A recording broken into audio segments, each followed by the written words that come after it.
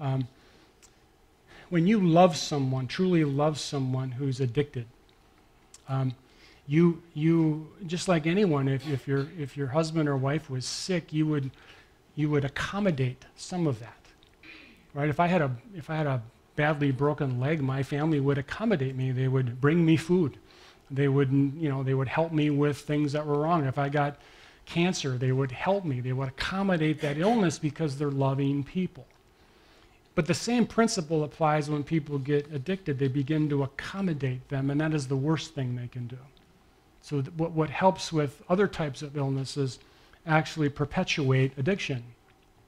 There was a great movie we watched in training for this. There was a woman who had been making excuses for her husband for several years as his alcoholism got crazy, and he was, again, too drunk to come to work, and the phone rang, and this was before cell phones, and it was his boss, and she said, "Hello?" And this is the whole point of the movie. She says, "It's for you."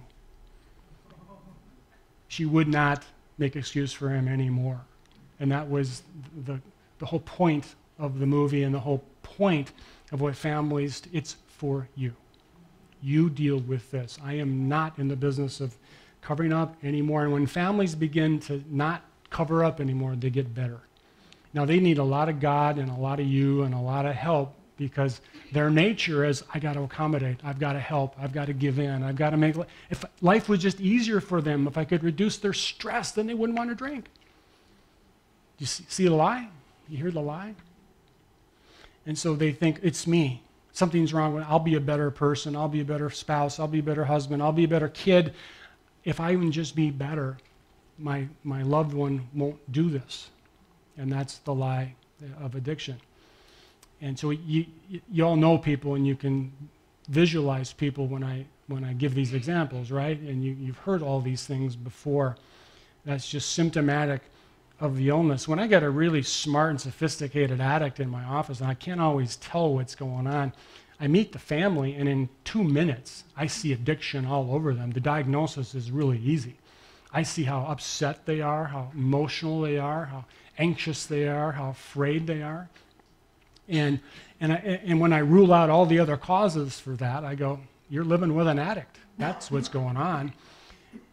When you live with an addict, the overriding emotion is fear. Fear. She's going to die. He's going to get hurt. He's going to kill somebody. He's going to lose his job. She's not going to be there for the kids. I mean, you live in fear all the time. And they talk walking on eggshells. You know, you're just tippy-toeing around, not to make some reason that things are going to get stressful, because when things get stressful, you know what happens. He's got a reason. She's got a reason. So that's how the disease, those who love the addict the most get hurt the worst, right? Because, and particularly in a marriage and in healthy families, what happens to one happens to all, right? The idea of marriage and being one flesh, what happens to my wife happens to me. What happens to my kids happens to me. And so families just get devastated by this. They're battered and bloodied up, and they need as much love and help and treatment as the addict does, sometimes more. The addict go off to treatment and come back in 6 weeks all happy, and the family's just devastated. So we've been living for this for 20 years. Where's the love for us? You know, the addict's getting all the applause. Oh, you finally got help. Good for you. And the family's going, I'm supposed to be happy? What about my pain? You know, what about me? And so we've learned over time that addicts and families need a lot of treatment and a lot of love together. You can't not treat the family. You have to. And as Christians,